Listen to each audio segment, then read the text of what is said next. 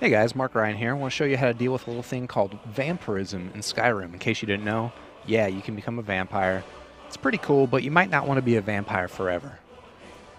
So as a vampire, you actually have access to a lot of pretty cool stats that help you, especially if you're a stealth character. The downside is that anytime during the day, your health, your magicka, and your stamina don't automatically regenerate. So if you want to cure your vampirism, what you first got to do is you got to head down to Falkreath, down near the south end of the map. Walk into town, look for the bar called the Dead Man's Drink, head inside, and then talk to Valga and talk to her about rumors. Now Valga's going to tell you about a dude named Falion who's actually hanging out at the other end of the map up in Morthal, near the north side of Skyrim. So travel to Morthal and you'll find Falion.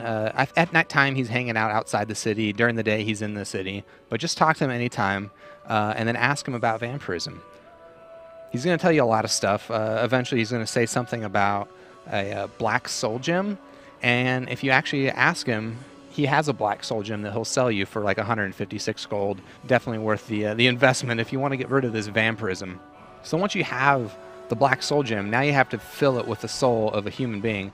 And you can do that with a soul trap spell, or if you have an enchanted weapon, you can kill a human enemy with it, and it'll trap that soul in your black soul gem. So once you have that black soul gem filled with the soul of a human, go back and talk to Falion. And what he's going to do is he's going to tell you to meet him again at the summoning circle, the same place where we showed him earlier, but you want to meet him at dawn. Now if you show up and you're blood-starved, he's just going to attack you because he's afraid of you.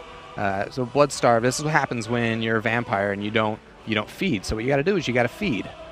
And the easiest way to feed is just at nighttime, sneak into someone's house while they're sleeping, get up close behind them, and you can press the button to pickpocket them. You'll actually get the option to feed.